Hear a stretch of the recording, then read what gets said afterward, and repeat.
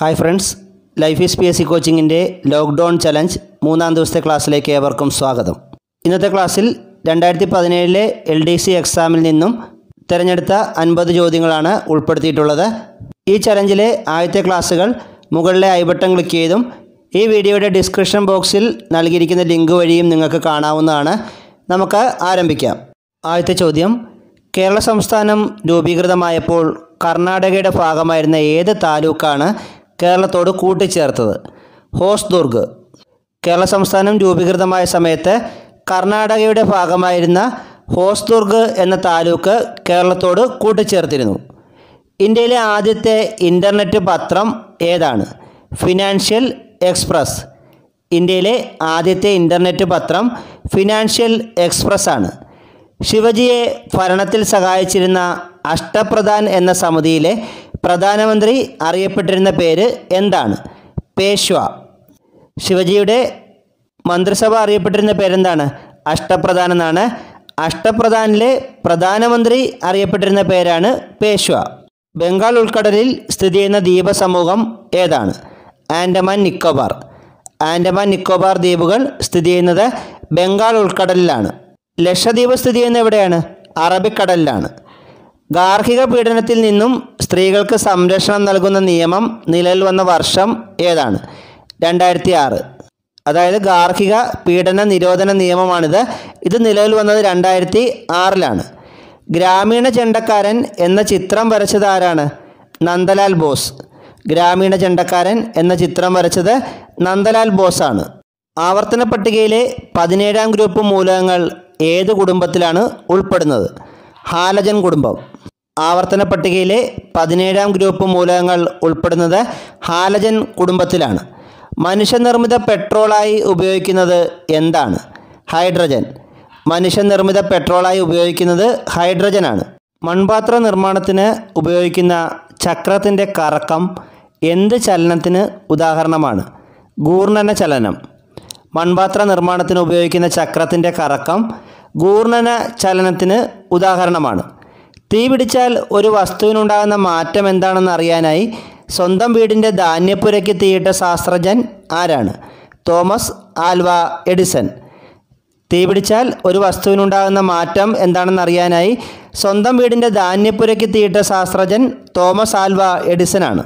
വജ്രത്തിൻ്റെ തിളക്കത്തിന് കാരണം എന്താണ്? ആന്തരിക പ്രതിഫലനം. വജ്രത്തിൻ്റെ തിളക്കത്തിന് കാരണം ആന്തരിക പ്രതിഫലനമാണ്. ഒരേ അറ്റോമിക നമ്പരും വ്യത്യസ്ത മാസ് നമ്പരുമുള്ള ആറ്റങ്ങൾ അറിയപ്പെടുന്ന പേരെന്താണ്? ഐസോടോപ്പുകൾ. ഒരേ അറ്റോമിക നമ്പരും വ്യത്യസ്ത മാസ് നമ്പരുമുള്ള ആറ്റങ്ങൾ അറിയപ്പെടുന്ന പേര് ഐസോടോപ്പുകൾ എന്നാണ്. ഭൂമിയുടെ ശ്വാസകോശങ്ങൾ എന്നറിയപ്പെടുന്നത് എന്താണ്? സസ്യങ്ങൾ. ഭൂമിയുടെ ശ്വാസകോശങ്ങൾ എന്നറിയപ്പെടുന്നത് സസ്യങ്ങളാണ്. അരി, ഗോതമ്പ്, കപ്പ, ചേന, ചേമ്പ് എന്നീ ഭക്ഷ്യവിഭവങ്ങളിൽ അടങ്ങിയിട്ടുള്ള പോഷക ഘടകം ഏതാണ്? അന്നജം. അരി, ഗോതമ്പ്, കപ്പ, ചേന, ചേമ്പ് എന്നീ ഭക്ഷ്യവിഭവങ്ങളിൽ അടങ്ങിയിട്ടുള്ള പോഷക ഘടകം അന്നജമാണ്. ക്ഷയരോഗം പകരുന്നത് എന്തിലൂടെയാണ്? വായുവിലൂടെ. വായുവിലൂടെ പകരുന്ന ഒരു രോഗമാണ് ക്ഷയരോഗം. കൂണി കൾച്ചർ എന്തിനെക്കുറിച്ചുള്ള പഠനമാണ്? മുയൽ വളർത്തൽ. മുയൽ വളർത്തൽ ശാസ്ത്രീയമായി നടത്തുന്നതിന് അറിയപ്പെടുന്ന പേര് കൂണി കൾച്ചർ എന്നാണ്. ശരീര വളർച്ച നിയന്ത്രിക്കുന്ന ഹോർമോൺ ഏതാണ്? സൊമാറ്റോട്രോപ്പിൻ. ശരീര വളർച്ച നിയന്ത്രിക്കുന്ന ഹോർമോൺ സൊമാറ്റോട്രോപ്പിനാണ്. നമ്മുടെ ഭക്ഷണത്തിലൂടെ രക്തത്തിലെത്തുന്ന വിഷപദാർത്ഥങ്ങൾ നിർവീര്യമാക്കുന്ന അവയവം ഏതാണ്? കരൾ. നമ്മുടെ ഭക്ഷണത്തിലൂടെ രക്തത്തിലെത്തുന്ന വിഷപദാർത്ഥത്തെ നിർവീര്യമാക്കുന്ന അവയവം കരളാണ്. ഹിതകാരിണി സമാജം സ്ഥാപിച്ചത് ആരാണ്? വീരേശലിംഗം. ഹിതകാരിണി സമാജം സ്ഥാപിച്ചത് വീരേശലിംഗമാണ്. ഇന്ത്യയും പാകിസ്ഥാനും തമ്മിൽ കരാർ ഒപ്പിട്ട വർഷം ഏതാണ്? 1966. ഇവിടെ ഞാൻ ടൈപ്പ് ചെയ്തപ്പോൾ ഇന്ത്യയും പാകിസ്ഥാനും തമ്മിൽ കഴിഞ്ഞ് എന്ത് കരാറാണെന്നുള്ള കാര്യം എഴുതാൻ വിട്ടുപോയതാണ്. അപ്പോൾ 1966 ഇന്ത്യയും പാകിസ്ഥാനും തമ്മിൽ ഒപ്പിട്ട കരാർ ഏതാണ്? താഷ്കൻഡ് കരാറാണ്. അപ്പോൾ താഷ്കൻഡ് കരാർ ഒപ്പിട്ട വർഷം ഏതാണ്? 1966 താഷ്കൻഡ് കരാർ ഒപ്പുവെച്ചത് 1966 ജനുവരി 10. ആരൊക്കെയാണ് താഷ്കൻഡ് കരാറിൽ ഒപ്പുവെച്ച നേതാക്കൾ? ഇന്ത്യൻ പ്രധാനമന്ത്രി ലാൽ ബഹാദൂർ ശാസ്ത്രിയും പാകിസ്ഥാൻ പ്രസിഡന്റ് അയൂബ് ഖാനുമാണ് താഷ്കൻഡ് കരാറിൽ ഒപ്പുവെച്ചത്. ആങ് സാൻ സൂക്കി പ്രതിനിധാനം ചെയ്യുന്ന രാഷ്ട്രീയ പാർട്ടി ഏതാണ്? National league four democracy. Aung San സൂക്കി പ്രതിനിധാനം ചെയ്യുന്ന രാഷ്ട്രീയ പാർട്ടി ഏതാണ്? National league four democracy. സ്വകാര്യ മേഖലയിൽ പ്രവർത്തിക്കുന്ന കേരളത്തിലെ ആദ്യ ജലവൈദ്യുത പദ്ധതി ഏതാണ്? മണിയാർ. സ്വകാര്യ മേഖലയിൽ പ്രവർത്തിക്കുന്ന കേരളത്തിലെ ആദ്യ ജലവൈദ്യുത പദ്ധതി മണിയാറാണ്. വളരെ പ്രധാനപ്പെട്ട പൊതുപ്രശ്നങ്ങളിൽ ജനങ്ങളുടെ തീരുമാനം അറിയിക്കാനുള്ള സംവിധാനം ഏതാണ്? ജനഹിത പരിശോധന. വളരെ പ്രധാനപ്പെട്ട പൊതുപ്രശ്നങ്ങളിൽ ജനങ്ങളുടെ തീരുമാനം അറിയിക്കാനുള്ള സംവിധാനമാണ് ജനഹിത പരിശോധന. പഞ്ചവത്സര പദ്ധതികൾക്ക് അനുമതി നൽകുന്നത് നാഷണൽ ഡെവലപ്മെൻറ്റ് കൗൺസിലാണ്. NDC എന്ന് പറയും. പഞ്ചവത്സര പദ്ധതികൾ തയ്യാറാക്കുന്നത് ആസൂത്രണ കമ്മീഷനാണ്. ഈ പഞ്ചവത്സര പദ്ധതികൾ ആസൂത്രണ കമ്മീഷൻ തയ്യാറാക്കിയത്, അതിന് അനുമതി നൽകുന്നത് NDC ആണ്, അതായത് നാഷണൽ ഡെവലപ്മെൻറ്റ് കൗൺസിൽ. ഈ നാഷണൽ ഡെവലപ്മെൻറ്റ് കൗൺസിലിന് പകരം പുതിയതായി നിലവിൽ വന്ന സംവിധാനമാണ് ഗവേണിംഗ് കൗൺസിൽ. ഇൻഷുറൻസ് മേഖലയിലെ സ്വകാര്യവൽക്കരണവുമായി ബന്ധപ്പെട്ട കമ്മിറ്റി ഏതാണ്? മൽഹോത്ര കമ്മിറ്റി. ഇൻഷുറൻസ് മേഖലയിലെ സ്വകാര്യവൽക്കരണവുമായി ബന്ധപ്പെട്ട കമ്മിറ്റിയാണ് മൽഹോത്ര കമ്മിറ്റി. 1945 സോവിയറ്റ് സേന ഉപരോധിച്ച ജർമ്മൻ തലസ്ഥാനം ഏതാണ്? ബെർലിൻ. 1945 സോവിയറ്റ് സേന ഉപരോധിച്ച ജർമ്മൻ തലസ്ഥാനം ബെർലിനാണ്. ഐക്യരാഷ്ട്ര സംഘടനയുടെ ഭരണനിർവഹണ ഘടകമാണ് സെക്രട്ടേറിയറ്റ്. ഐക്യരാഷ്ട്ര സംഘടനയുടെ ഭരണനിർവഹണ ഘടകം ഏതാണ്? സെക്രട്ടേറിയറ്റാണ്. സ്വയംഭരണം ഇല്ലാത്ത പ്രദേശങ്ങളുടെ ഭരണനിർവഹണത്തിനുള്ള ഘടകം ഏതാണ്? Trusteeship council. സ്വയംഭരണം ഇല്ലാത്ത പ്രദേശങ്ങളുടെ ഭരണനിർവഹണത്തിനുള്ള ഘടകമാണ് ട്രസ്റ്റിഷിപ്പ് കൗൺസിൽ. ഈ ട്രസ്റ്റിഷിപ്പ് കൗൺസിലും UN കീഴിലുള്ളൊരു കൗൺസിലാണ്. ഊതി വീർപ്പിച്ച ഒരു ബലൂൺ അല്പസമയം വെയിലത്ത് വെച്ചാൽ അത് വികസിക്കുകയും പിന്നീട് പൊട്ടുകയും ചെയ്യുന്നു. ഇതുമായി ബന്ധപ്പെട്ട വാതക നിയമം ഏതാണ്? ചാൾസ് നിയമം. ഊതി വീർപ്പിച്ചൊരു ബലൂൺ അല്പസമയം വെയിലത്ത് വെച്ചാൽ അത് വികസിക്കുകയും പൊട്ടുകയും ചെയ്യുന്നത് ചാൾസ് നിയമവുമായി ബന്ധപ്പെട്ടിരിക്കുന്നു. ചൈന ജനകീയ റിപ്പബ്ലിക്കായ വർഷം ഏതാണ്? 1949. ചൈന ജനകീയ റിപ്പബ്ലിക്കായ വർഷം 1949 ആണ്. ചൈനയിലെ ആഭ്യന്തര യുദ്ധത്തിൽ പങ്കെടുത്ത സന്നദ്ധ സംഘം ഏതാണ്? ജനകീയ വിമോചന സേന.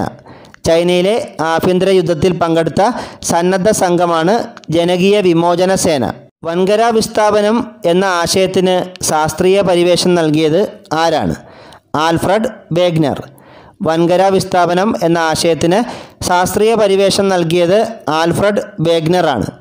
ദശലക്ഷക്കണക്കിന് വർഷങ്ങൾക്ക് മുമ്പ് ദക്ഷിണാർദ്ധഗോളത്തിൽ സ്ഥിതി ചെയ്തിരുന്ന വൻകരയുടെ പേര് എന്താണ്? പാഞ്ചിയ. ദശലക്ഷക്കണക്കിന് വർഷങ്ങൾക്ക് മുമ്പ് ദക്ഷിണാർദ്ധഗോളത്തിൽ സ്ഥിതി ചെയ്തിരുന്ന വൻകരയാണ് പാഞ്ചിയ. പാഞ്ചിയയെ വലയം ചെയ്തിരുന്ന പ്രാചീന സമുദ്രം അറിയപ്പെട്ടിരുന്ന പേര് എന്താണ്? പന്തലാസ. പാഞ്ചിയയെ വലയം ചെയ്തിരുന്ന പ്രാചീന സമുദ്രം അറിയപ്പെട്ടിരുന്ന പേര് പന്തലാസ എന്നാണ്. ഏത് സമ്മേളനത്തിൻ്റെ തീരുമാനമനുസരിച്ചാണ് ജർമ്മനി വിഭജിക്കപ്പെട്ടത്? യാൾട്ട സമ്മേളനം. യാൾട്ട സമ്മേളനം നടന്നത് 1945 യാൾട്ട സമ്മേളനത്തിൻ്റെ തീരുമാനമനുസരിച്ചാണ് ജർമ്മനി വിഭജിക്കപ്പെട്ടത്. ബ്രൗൺ എനർജി എന്ന വിഭാഗത്തിൽ വരുന്ന ഊർജ്ജ സ്രോതസ്സ് ഏതാണ്? ആണവ നിലയം. ബ്രൗൺ എനർജി എന്ന വിഭാഗത്തിൽ വരുന്ന ഊർജ്ജ സ്രോതസ്സാണ് ആണവ നിലയം. ആധുനിക ആവർത്തന പട്ടികയിൽ S ബ്ലോക്ക് മൂലകങ്ങളെയും P ബ്ലോക്ക് മൂലകങ്ങളെയും പൊതുവായി അറിയപ്പെടുന്ന പേരെന്താണ്? പ്രാതിനിധ്യ മൂലകങ്ങൾ. ആധുനിക ആവർത്തന പട്ടികയിൽ S ബ്ലോക്ക് മൂലകങ്ങളെയും P ബ്ലോക്ക് മൂലകങ്ങളെയും പൊതുവായി അറിയപ്പെടുന്നത് പ്രാതിനിധ്യ മൂലകങ്ങൾ എന്നാണ്. സിറോഫ്താൽമിയ ഏത് വിറ്റാമിൻ്റെ അപര്യാപ്തത കൊണ്ടുണ്ടാകുന്ന രോഗമാണ്? Vitamin A.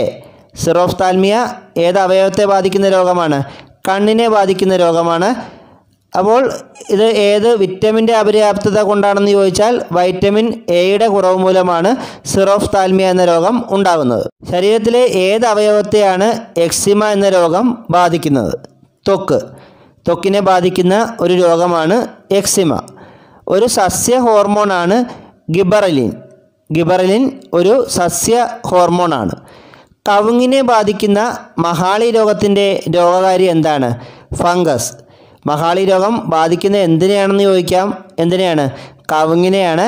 അപ്പോൾ കവുങ്ങിനെ ബാധിക്കുന്ന മഹാളി രോഗത്തിൻ്റെ കാരണക്കാരായ രോഗകാരി എന്താണ്? ഫംഗസാണ്.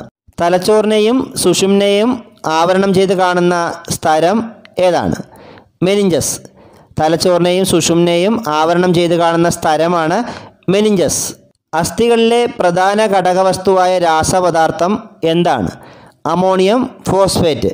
അസ്ഥികളിലെ പ്രധാന ഘടക വസ്തുവായ രാസപദാർത്ഥം അമോണിയം ഫോസ്ഫേറ്റ് ആണ്. മാനിഹോട്ട് യൂട്ടിലിസിമ എന്നത് എന്തിൻ്റെ ശാസ്ത്രീയ നാമമാണ്? മരച്ചീനി. മാനിഹോട്ട് യൂട്ടിലിസിമ എന്നത് മരച്ചീനി അഥവാ കപ്പയുടെ ശാസ്ത്രീയ നാമമാണ്. ആദ്യത്തെ വാക്സിൻ കണ്ടുപിടിച്ചത് ആരാണ്? Edward Jenner. ആദ്യത്തെ വാക്സിൻ കണ്ടുപിടിച്ചത് എഡ്വേർഡ് ജെന്നറാണ്. തിരുവനന്തപുരം ജില്ലയിലെ വർക്കലയിൽ എന്തിൻ്റെ നിക്ഷേപങ്ങളാണ് കണ്ടുവരുന്നത്? ലിഗ്നൈറ്റ്. അപ്പോൾ കേരളത്തിൽ ലിഗ്നൈറ്റ് നിക്ഷേപമുള്ളൊരു സ്ഥലമാണ് തിരുവനന്തപുരം ജില്ലയിലെ വർക്കല. നേപ്പാളും ഇന്ത്യയും ചേർന്നുള്ള സംയുക്ത സംരംഭം ഏതാണ്? കോസി പദ്ധതി. കോസി പദ്ധതിയിൽ ഇന്ത്യയോടൊപ്പം സഹകരിക്കുന്ന രാജ്യം ഏതെന്ന് ചോദിക്കാം. ഏതാണ്? നേപ്പാളാണ്. പ്രായപൂർത്തി വോട്ടവകാശത്തിൻ്റെ അടിസ്ഥാനത്തിൽ തിരഞ്ഞെടുപ്പ് നടത്തിയ ഇന്ത്യയിലെ ആദ്യത്തെ പ്രദേശം ഏതാണ്? മണിപ്പൂർ. പ്രായപൂർത്തി വോട്ടവകാശത്തിൻ്റെ അടിസ്ഥാനത്തിൽ തിരഞ്ഞെടുപ്പ് നടത്തിയ ഇന്ത്യയിലെ ആദ്യത്തെ പ്രദേശം മണിപ്പൂരാണ്. ഇന്ത്യയിലെ ചില പ്രമുഖ വ്യവസായികൾ ചേർന്ന് തയ്യാറാക്കിയ പദ്ധതിയാണ് ബോംബെ പദ്ധതി. ഇന്ത്യയിലെ ചില പ്രമുഖ വ്യവസായികൾ ചേർന്ന് തയ്യാറാക്കിയ പദ്ധതി ഏതാണ്? ബോംബെ പദ്ധതി. ബോംബെ പദ്ധതി നിലവിൽ വന്ന വർഷം 1944 ബോംബെ പദ്ധതിക്ക് പിന്നിൽ പ്രവർത്തിച്ച മലയാളി ആരാണ്? ജോൺ മത്തായി. ബോംബെ പദ്ധതിക്ക് പിന്നിൽ പ്രവർത്തിച്ച മലയാളി ജോൺ മത്തായി ആണ്. കേരളത്തിലെ ജനസാന്ദ്രത എത്രയാണ്? 860 ചതുരശ്ര കിലോമീറ്റർ. കേരളത്തിൻ്റെ ജനസാന്ദ്രത 860 ചതുരശ്ര കിലോമീറ്ററാണ്. ലോക്ക്ഡൗൺ ചലഞ്ച് മുൻവർഷ ചോദ്യങ്ങൾ ഉൾപ്പെടുത്തിക്കൊണ്ടുള്ള 3-ാം ദിവസത്തെ ക്ലാസ് ഇവിടെ അവസാനിച്ചിരിക്കുകയാണ്. ഈ ക്ലാസ്സുകൾ നിങ്ങൾക്ക് ഇഷ്ടപ്പെടുന്നുവെങ്കിൽ ചാനൽ സബ്സ്ക്രൈബ് ചെയ്യാൻ മറക്കരുത്. സബ്സ്ക്രൈബ് ചെയ്ത് അതോടൊപ്പമുള്ള ബെല്ലൈക്കൺ ക്ലിക്ക് ചെയ്താൽ ഈ ക്ലാസ്സുകളുടെയൊക്കെ നോട്ടിഫിക്കേഷൻ നിങ്ങൾക്ക് കൃത്യമായി ലഭിക്കുന്നതായിരിക്കും. അപ്പോൾ അടുത്ത 50 ചോദ്യങ്ങളുമായി നാളെ രാവിലെ കാണാം. Thank you.